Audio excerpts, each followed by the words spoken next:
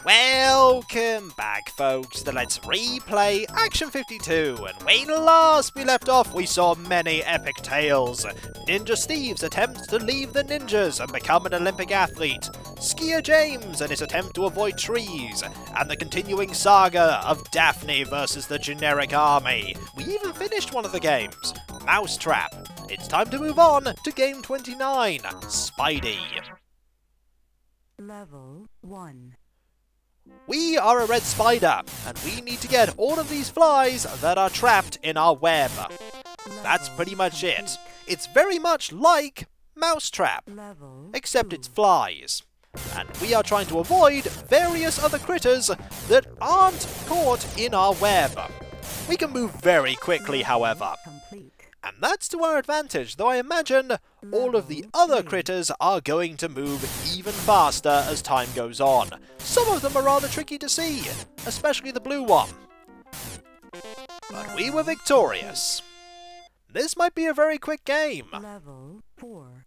I'm surprised this spider is able to keep this web so intact. Speaking of remaining intact, we didn't remain intact there, as the thing from other games about being too close to the edges of the screen remains true in this one, because enemies will appear out of nowhere. We were victorious, however. Time to get some more flies. I wonder what the flies are saying right now. Probably nothing, because they're flies, and flies cannot talk, and some of these insects are moving really quickly. If you saw an insect moving that fast, you'd be quite scared of it, especially if there was a swarm of them. That would be a very fast swarm. Let's try. Well, no, we cannot, because that one just strafed into us and we perished. Let's see if we can... this is actually a lot harder than Mousetrap, because it's not just right to left and left to right that the opponents move. They also go up to down and down to up. And some of them are very difficult to see. Let's get all of these very quickly. We completed level 7. We are getting close to the end. There are only 2 more levels, but we have only 2 more lives. So let's try our best to grab all of these. Oop, close there. Very close. If we can get to... There we go. And we were just about to perish there, but because we grabbed the fly, we were able to get to the next level. We actually were perishing. The death animation had begun. But that doesn't matter. It did there, though. There are less flies to grab, but unfortunately they are scattered everywhere. And so close to victory, yet so far, the spider failed. Close though.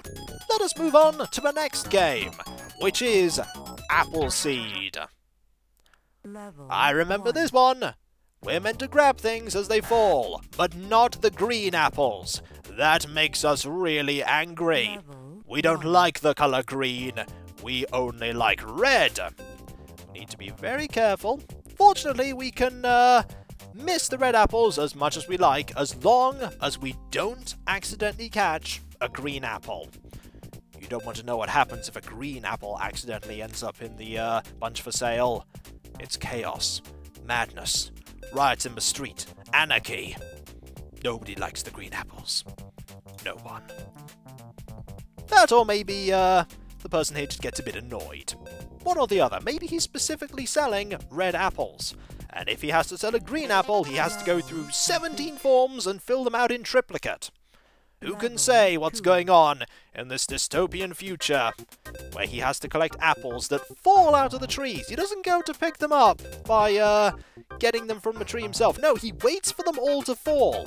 Imagine all of these apples falling at this speed. If enough of them hit your head, that would really hurt. Oh, narrowly avoided that one, and sometimes they fall at diagonals because the wind gets them. I don't know why the wind doesn't get all of them, it just got that one there.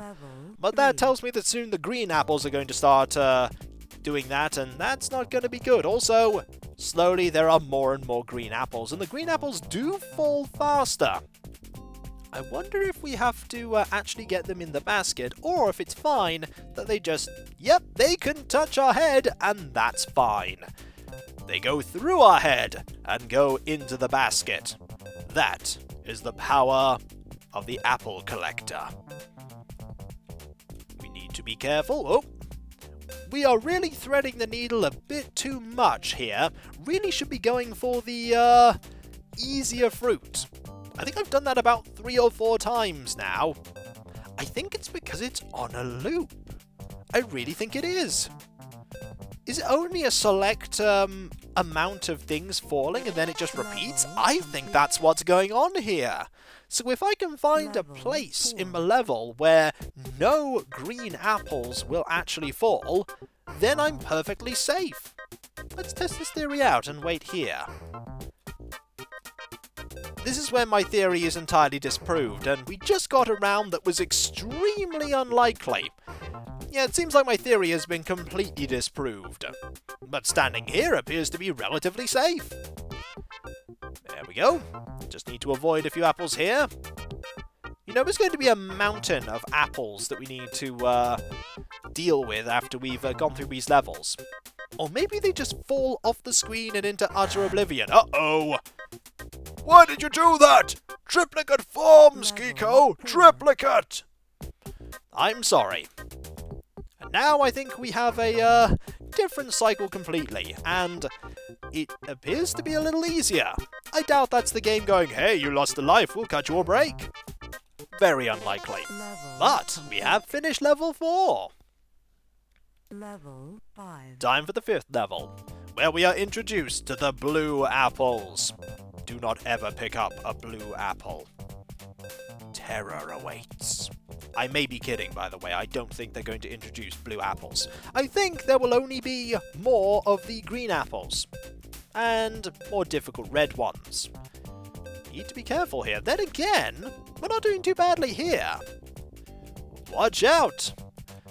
Apples are about. Level 5 complete. Not doing too badly so far. But then again, I said that about the Spidey game, and I ended up losing. Look at all of these green apples. They are everywhere.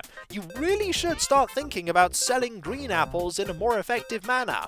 There are loads of them after all. Oh, careful. Want to be careful. It's actually difficult to focus on the screen and keep your eyes on all of the apples. There are so many of them. Oh, careful. And it's difficult to keep track of the green apples when they get to the part with the grass, because the green is very similar. Careful. I am the master at collecting apples that fall from trees. Also, notice that none of the apples on the trees are actually green. Where are the green apples coming from? Is there somebody at the top of the trees throwing green apples from a magic bag at us? Aha! I will foil your enterprises by throwing you green apples. Green Apple Gary, what are you doing here? I am the one who foils all apple enterprises. Yours will be no different. What are you actually doing up in that tree? Well, I'm kind of stuck here. Would you help me down? No! You're going to ruin my apple enterprise. Well, I'll throw apples at you if you don't. You're going to throw apples at me anyway. A good point. A good point. 8. We're on level 8.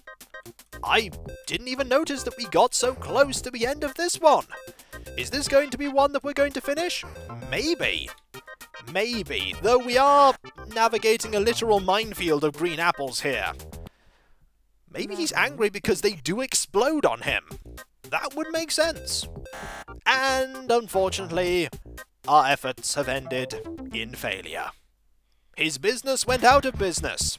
And now we must move on to the next game. No longer are we on Appleseed, we're on Skater. Level 1. Level 1. Look at how cool this man is in the post-apocalyptic future where all roads are covered by sleeping cats, balls, and stereo systems. The signs keep telling him to stop, but nobody stops. Dangerous Davros. Yes, the descendant of the explorer Davros. Look at his skateboarding prowess. His actual name isn't Davros, that's his middle name. People call him Davros because of his connection with the ancient explorer. His name is actually Phil. There's someone waving going, "No! Davros, don't keep skating! You know the doom will await you!" Davros doesn't care though. He is too cool. Way too cool.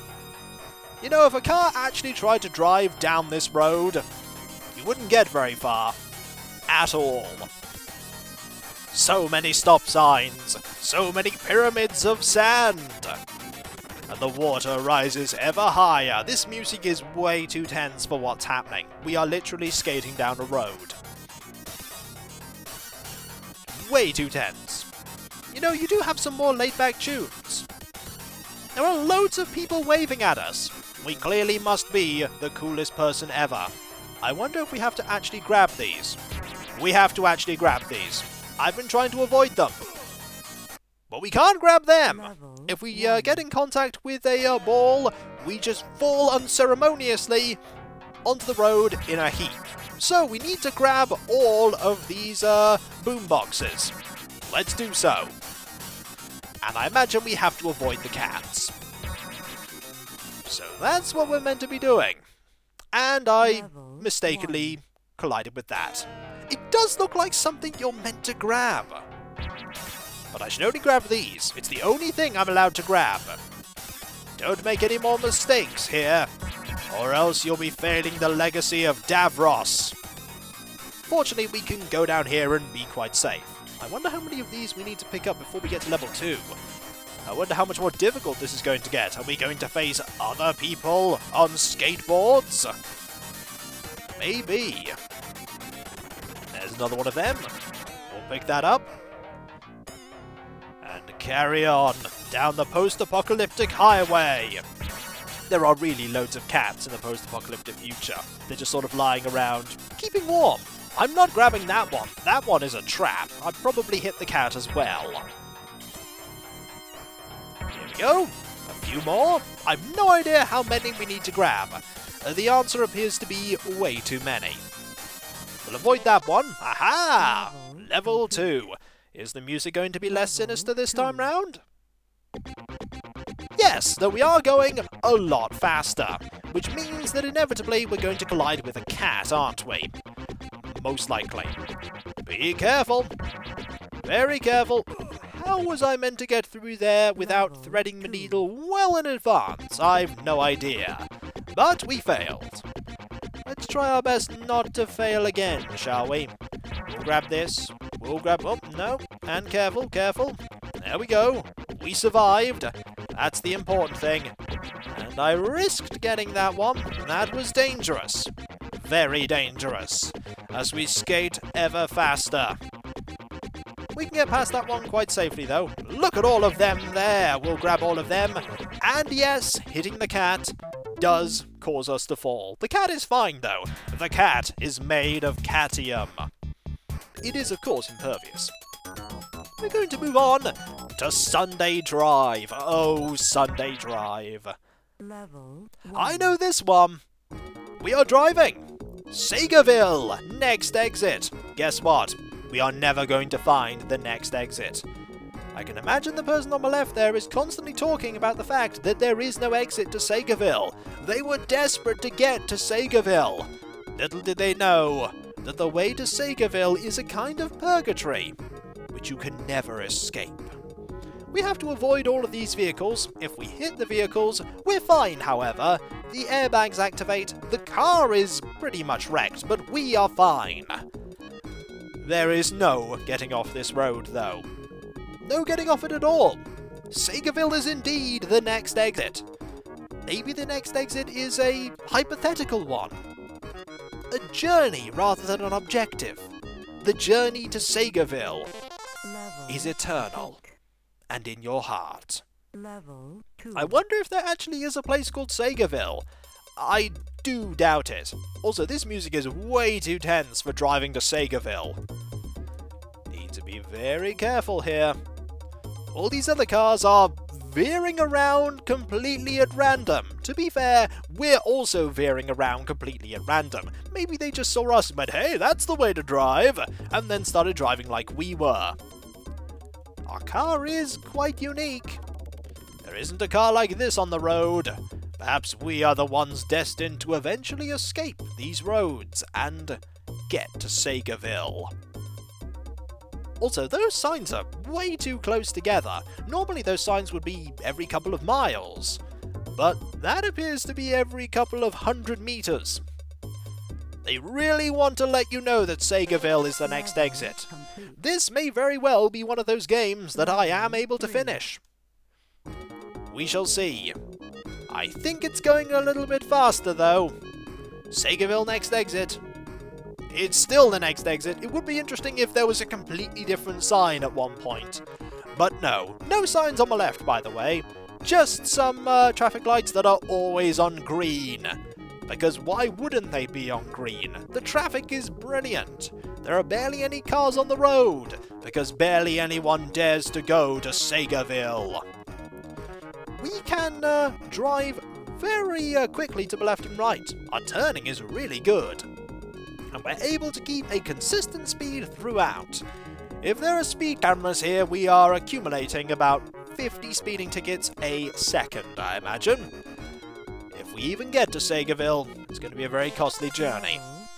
Or maybe the speed cameras are, much like the journey, only in our mind and hearts. No, it's likely there are tons of speed cameras. Maybe those aren't traffic lights. Maybe they are speeding cameras. And now, more people are veering randomly. As we get closer to Segaville, people slowly lose... Oh, and we crashed. But fortunately, we're fine. And we have a couple of cars spare. Or there are some handy people that can fix up the car perfectly. Or there's something in the boot that fixes up the car. Oh, looks like we crashed the car on the way to Segaville. Time to activate the auto repair. You have only limited auto repair left. Are you sure you want to continue to Segaville? I'm going to Segaville! It's been my objective my entire life. My father went to Segaville, and my father's father, and my father's father's cousin went to Segaville. Their dog actually got lost in Segaville. That's why they keep trying to go to Segaville. But they never come back. It is my duty, my destiny, to make it to Segaville. Again, I'm thinking way too hard about Sunday Drive. Loads of people are veering now. Need to be very careful. Maybe we won't make it to Segaville. Really trying to make it to Segaville. There's not really going to be any reward for it, of course. There never is much of a reward. I think only the last game has any sort of, hey, you did it! But I've never actually completed the last game. Gotta be careful here. We can move forward. We can move forward and back, which is probably going to be important as we continue this all-important Sunday drive. You can only try and make it to Segaville on a Sunday. Also, I barely touched that. But to be fair, I should have anticipated that the hitbox would be a lot bigger and a lot more finicky than I thought it was. Got to be careful, we only have 2 more attempts to make it to Segaville. We have got past level 5 though. Chances are still not good. We will continue. The music does get sinister. This way. Oh! Should have just moved forward instead. Alas, 1 more attempt. Can we do it? Possibly not, but I'm still going to try. Otherwise, it will be the task of this driver's son to try and make it to Segaville. I imagine the dog probably isn't still there, though, unless Segaville is a place where time does not flow. Could very well be. Nobody's ever come back from Segaville after all. We'll just keep moving, being very careful. Maybe I can use this final life and breeze to... Nope, never mind. The quest for Segaville is over. I think we'll try 1 more. We will move on from Sunday Drive to Star Evil. Level 1. Here we go. Ah, I recognize this ship. It's the one that, Daphne was fighting against. Maybe Daphne has commandeered one of them and put some weaponry on it. And now we are fighting the generic army once more. Go, Daphne. Go and fight and zap everything. It's a good thing that you were able to change the colour scheme of the vessel, so just in case you found people that were allied with you, they wouldn't suspect that you were a, member of the generic army. Though unfortunately, I imagine with you, that was a really short level. I imagine with you putting the weaponry on, you were unfortunately unable to maintain the invulnerability that the ships had. Also, I doubt we can collide with these walls, but our opponents have no problems flying over them. Another downside of putting weaponry on the ship, I imagine. We need to be very careful. Very careful. Because we don't want to fail here. We need to be very particular about what we can and cannot collide with. Did you expect to lose a life if you hit those crane things? Because I certainly did. We're through level 2 though. Time for level 3. We're moving faster. If there was one thing that I knew the game would do is, well, we exploded, is that the game would make it so that we moved faster the further we got through. That was to be expected. We're likely not going to get to the end of this one, though we have got to the end in more of the games than I thought we would. We were very close with Appleseed.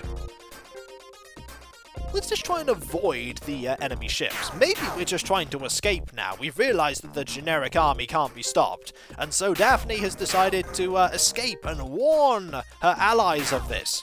But then again, we have established that she pretty much is a one-person army, so maybe that's not the case. Maybe she's just trying to escape. There's a wormhole leading to another galaxy that the generic army can't pursue her through. I'm still thinking way too hard about this Daphne versus the generic army plot. Definitely thinking way too hard about this. I imagine the next level is going to have us moving even faster. We should only fire when we need to.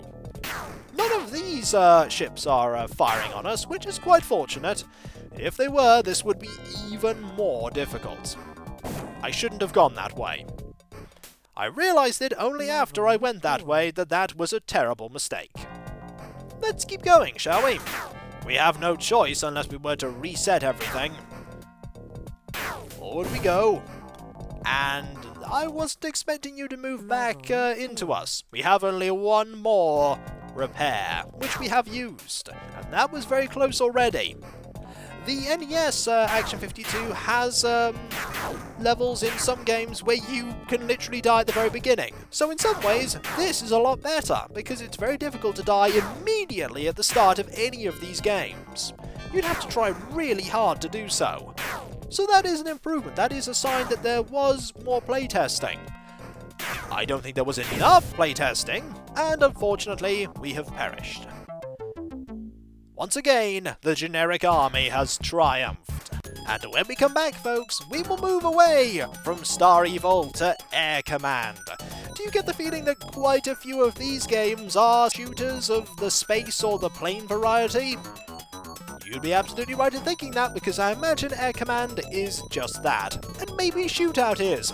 And maybe Bombs Away is as well. But once we get past them, we're on the easy games, and the end will finally be in sight, though it will still be a substantial distance away. And so, when we come back, folks, Air Command, game number 34. Will I complete this one, or will it elude me once more? Victory, that is. We'll find out. And so, I'll catch you next time, folks, and I'll see you then. Later.